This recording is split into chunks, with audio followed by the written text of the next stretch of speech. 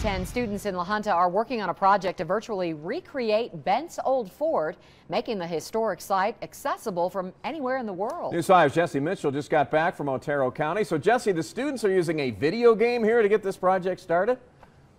Yes, Rob and Lisa, the high school and college students are using Minecraft right now. Eventually they'll graduate to more engineering-based software, but they say the STEM project is both fun and educational for everyone involved. As far as history and technology, I mean, this is the perfect program to be in. About 20 students from La Junta High School and Otero Junior College meet in this classroom every Wednesday afternoon. They hope to successfully build a 3D online version of Bent's old fort, one of the most iconic and historic structures in town. When I was little, I used to think, oh, it's just Bent's fort, it's just another fort. But then, as I've grown older, I've realized what it really is and how, diverse of a history it is for this area.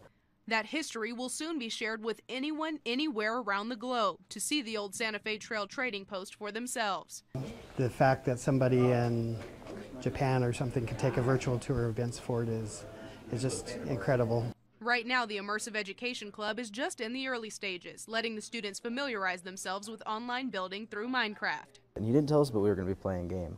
We were just going to do the engineering part of it. But I was like, oh, yeah, that sounds pretty cool. And we showed up, and they're like, you're going to do it in Minecraft. And we're like, oh, that's awesome. After building the fort in Minecraft, the students will graduate to architectural software AutoCAD.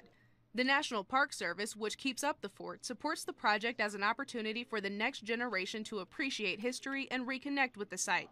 Instructors add that the students' enthusiasm for STEM is refreshing. There's going to be mathematics. When they get into AutoCAD, they'll learn basic engineering and architectural principles, as well as using technology. Anytime you can pass on something to somebody else and just see them enjoying it and learning and growing and going beyond what you're capable of doing, that's really nice to see.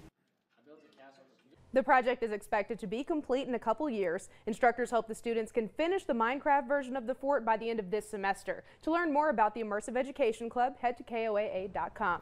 Live in Pueblo, Jesse Mitchell, News 5.